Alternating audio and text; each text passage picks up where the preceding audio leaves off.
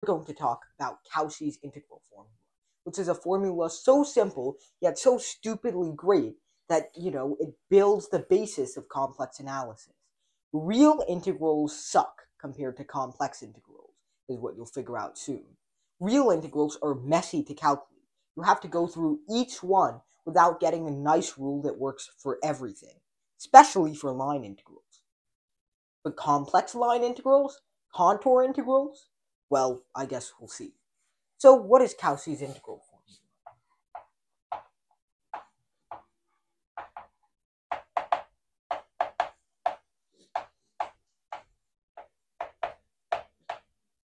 Well, it tells us that, this is pretty unbelievable, 2 pi I f of z naught is equal to the contour integral over any closed curve, closed and simple, which means it's not self-intersecting other than at the endpoints,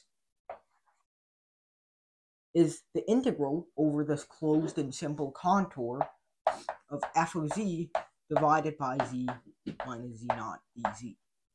That's right.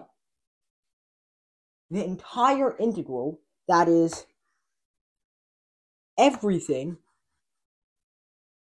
inside here, can be determined by one point in there.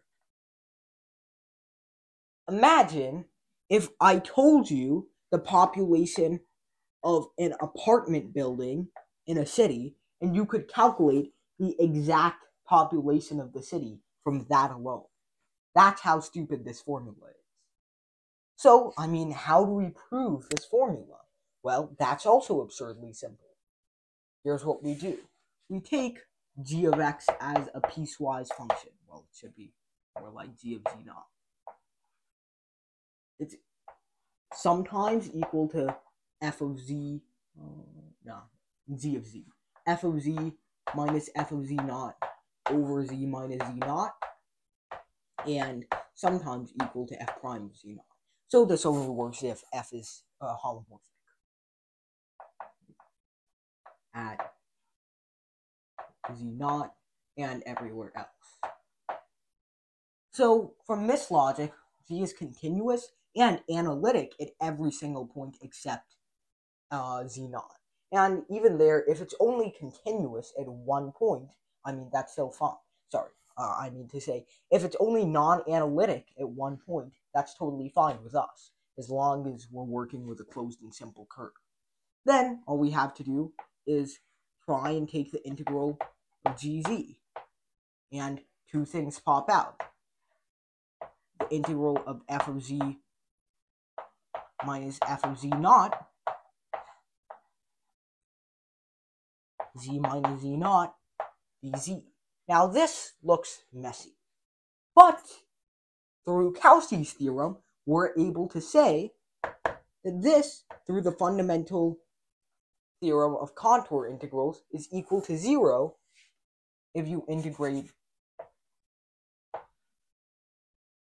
over the contour, the simple closed contour, which means that, sorry, should have changed it a while ago, this integral is equal to 0. And so you can split it up into the integral of f of z naught over z minus z naught, and the integral of f of z over z minus z naught.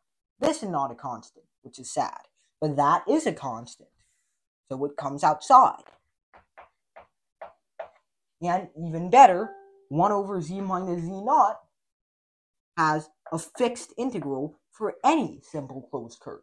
It's always exactly equal to 2 pi I due to the branch cut of ln z minus z naught.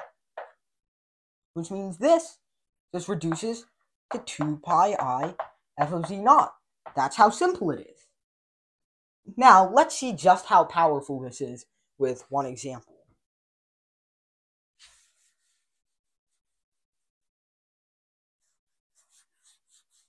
You can already probably infer the power, but let's just try it out.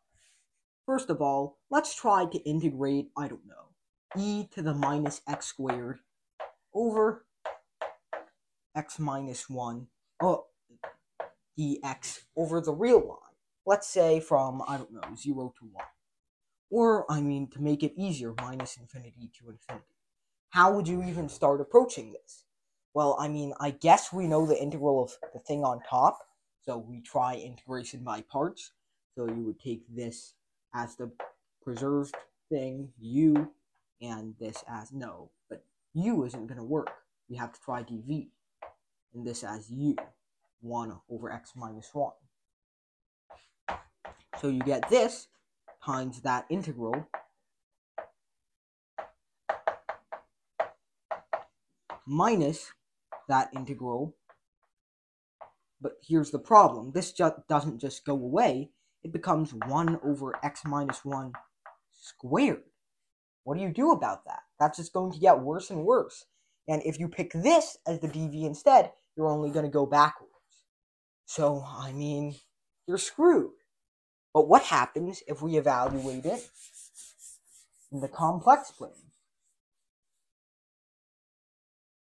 Well, e to the minus x squared over x minus 1 now becomes e to the minus z squared over z minus 1, dz, over this closed contour. And so this is just equal to 2 pi f, where f is e to the z squared, of 1. That's stupid, right? But I mean, what happens when you take this? You get 2 pi e to the 1 squared, which is just e for any closed contour, including one that just goes forth and back and gives you 0 to 1. This function is just 2 pi e. The integral of this is 2 pi e. That's how simple it was all along. That's how powerful the Cauchy integral formula